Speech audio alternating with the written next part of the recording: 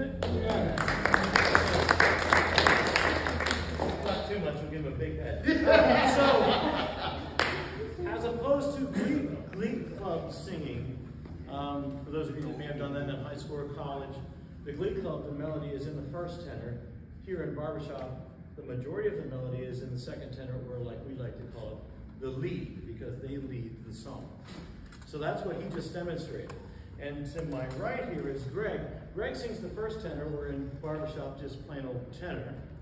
And that is just a harmony above the melody, usually a third above the melody. So can you sing the tenor part, please? My wild Irish rose, the sweetest flower that grows. All right, great. So let's now hear the two parts together, the lead and the tenor. My wild Irish rose, the sweetest flower that grows.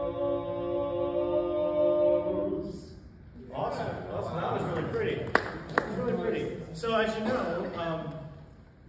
every group needs a good, solid foundation. So we have one of those. Unfortunately, he couldn't make tonight, so Scott's here. This is Scott. Scott sings bass, and he does a pretty good job at it. So we'd like Scott to demonstrate for you the bass part.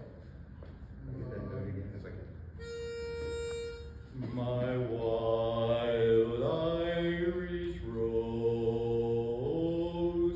the sweetest flower that grows. Well done, Scott. Yay, Scott. So now, if we could hear all three parts together. My wild Irish rose, the sweetest flower that grows. Don't need So that's the trio. And as far as I'm concerned, that's beautiful. And for up to me, that's the way it would be. But it's called a barbershop quartet for a reason. Quartet means four. And so we have the baritone part, which is interesting to say the least.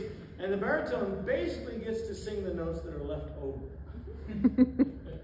So David will now demonstrate to you the notes from my Wild Irish Rose that are left over.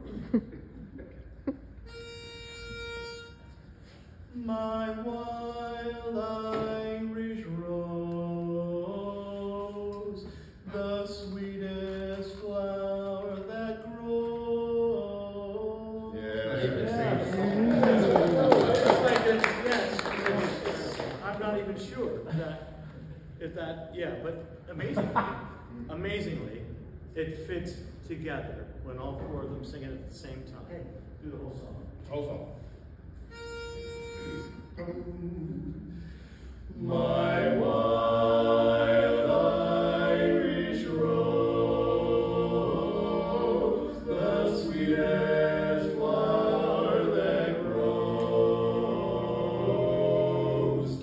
You may search everywhere, but none can compare with my wild Irish rose,